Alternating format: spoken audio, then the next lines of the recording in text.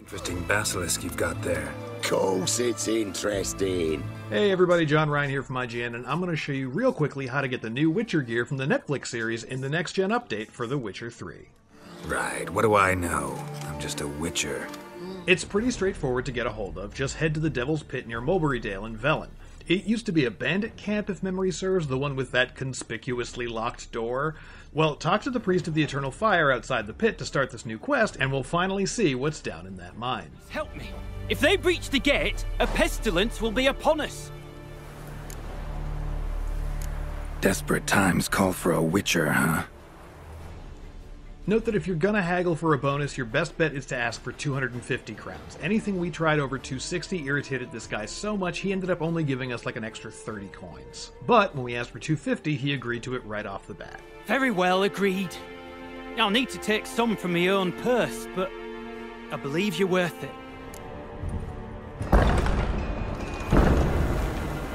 Please, help me. Now, there are a few ways this quest can play out. You can see all the endings in our full walkthrough, but regardless of what choices you make, you'll still walk away with the diagrams for what they're calling the Forgotten Wolf School gear. Worth a look around next time I'm at Kaer Morhen.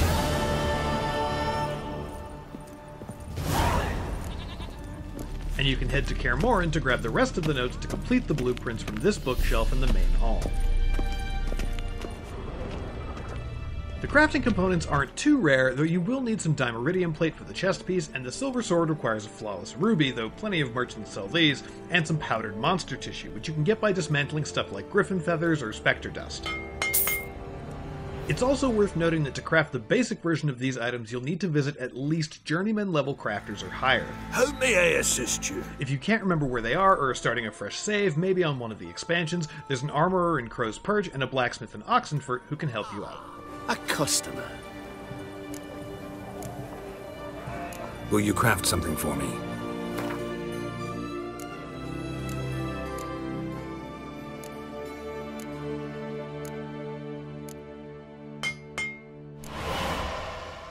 And that's it. Time to do a Who Wore It Better between Superman Geralt and Geralt.